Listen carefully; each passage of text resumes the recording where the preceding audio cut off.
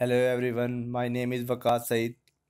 As I have told you in my previous video that I am going to start a web series on DCS system. This is the first lecture on JX300XP DCS in which we discuss the architecture and system scalability of JX300XP DCS.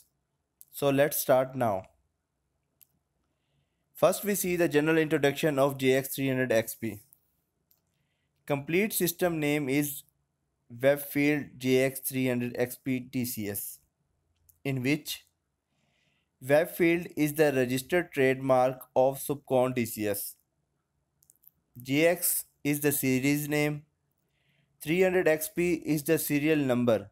Previous variant are 100, 200, 300, 300X, which I already explained in my SUPCON intro video. DCS is the abbreviation of Distributed Control System. As per application, over 10,000 project has done all around the world, mainly on the application of petrochemicals, chemical, thermal power, metal mining, and many more applications. Coming toward the system architecture of JX300XP, as we have seen the system cabinet in the control room. In the system cabinet of JX300XP, we have a redundant controller and a number of IO cages. Controller is connected with IO cages with the first level of S bus, which is S bus 2, and then IO module are connected with the field instrument via S bus S1. Then we have engineering station in our architecture.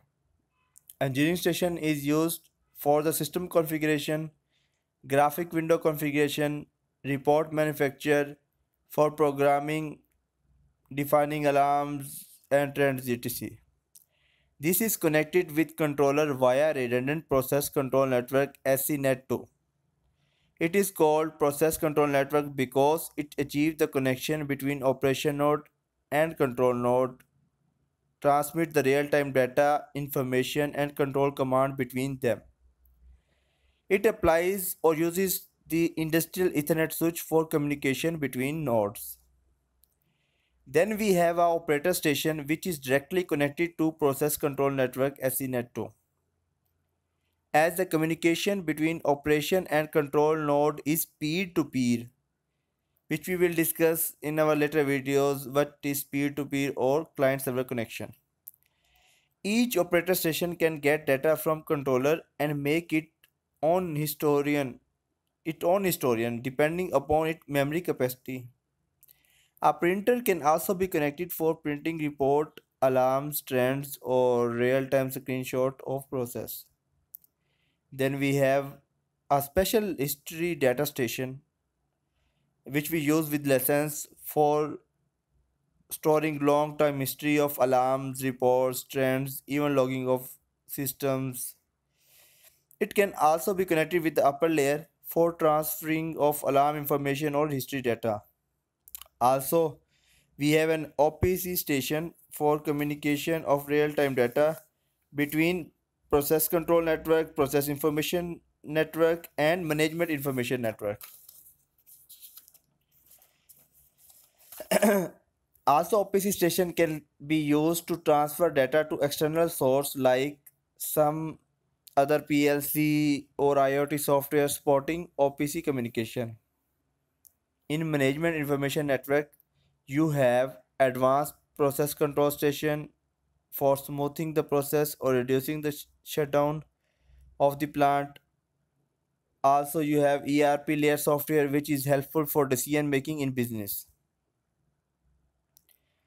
Also, if you have other system cabinet with a controller on the plant different section, you can simply connect through industrial Ethernet switches on process control network SCNet2.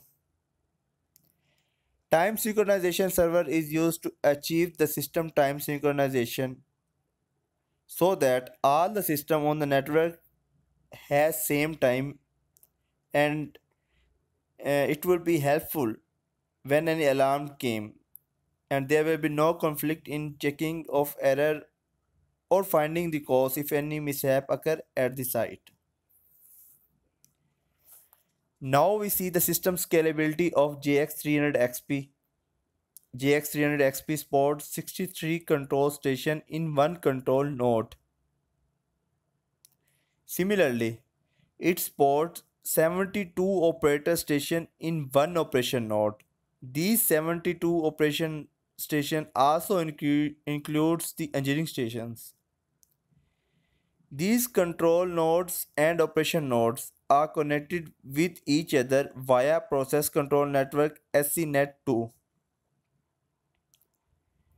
As you see in the highlighted section that one control station data can be monitored and controlled by all the ES and OS in the network. Similarly, in this highlighted section, you can see that one operating station can monitor or control all the control stations which are present in the network in one control node. For that reason, we can say that one OS can control and monitor up to 20,000 tags. Now we see the system scalability of one control station in detail. In the control station, the first rack is the power unit rack. In this picture, you can see that there are two redundant power supplies present. One pair of 10 ampere redundant power supply can be used for 3 racks only. The first rack of system cabinet contains the redundant controller in the first two slots of IO rack. One controller can support up to 8 IO rack, either it is local or remote. In the picture, you can see that this system cabinet contains 4 IO racks.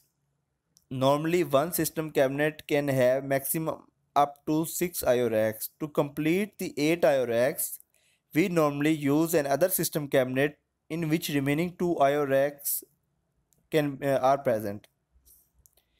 Each IO rack contains 16 slots for IO card instead of first IO rack. First IO racks contain 14 slots for IO card.